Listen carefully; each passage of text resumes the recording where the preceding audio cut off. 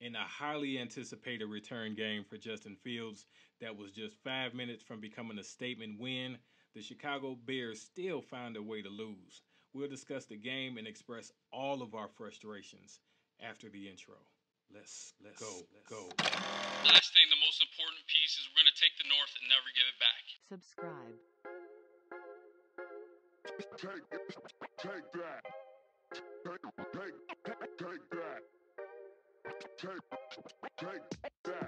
Welcome to 3 Point Stance Pod, where we don't claim to be experts. We just give our takes. Take it or leave it. We'll be fine either way.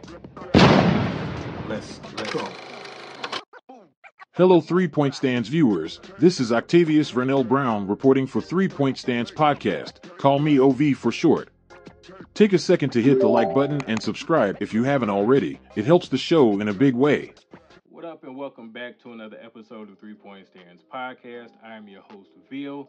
We hope you all had a wonderful Thanksgiving weekend, but let's go ahead and get right into the Chicago Bears versus the Detroit Lions game. The Chicago Bears lose another game where both the offense and defense played great football for the majority of the game, only to take their foot off the gas and shit the bed.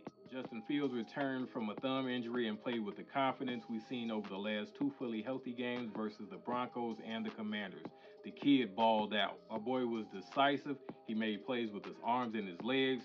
He played as efficient and as balanced as he has since the 2022 New England Patriots win, in my opinion. The Bears' defense played with an intensity we've yet to see all year versus a great offense. For most of the game, they held the Lions' offense that's ranked second in total yards in check. For 3.5 quarters, the Chicago Bears held the Detroit Lions to 14 points. Yes, I'm talking about the 2023 Chicago Bears. For the final 6 minutes of the game, our coaches decided to take the foot off the gas and play to not lose. Let me not sugarcoat this. They played scared. And don't give me that they just don't trust Justin Fields bullshit either. Justin Fields laid a beautiful pass out to Tyler Scott, and the boy pissed down his leg. So I'm in position to make a play here, right? It's not big time. It's not a playmaker. The moment's just a little bit too big. It's going to piss down my leg. Big shout out to Brendan Clinton, a.k.a. Coach 30 on TikTok. Go give him a follow ASAP. Buddy is hilarious. So speaking of pissing down legs, the Bears get 4 turnovers and yet still lose. Let me break this down for you. In the history of the NFL, teams were 48-0 when getting 4 turnovers.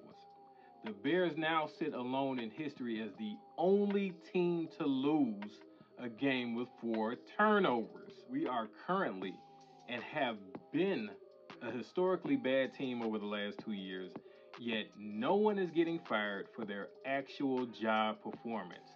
Yet teams like Pittsburgh and Buffalo are firing folks mid-season with winning records. This ownership and their standards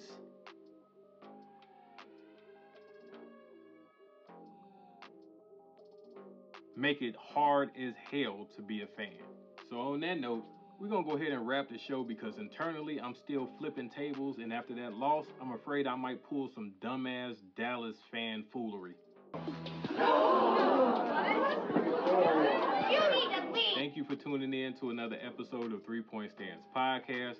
Please like and subscribe and leave a comment if you enjoyed the show. And as we always say here at 3 Point Stance Podcast, stand what you believe in. Peace.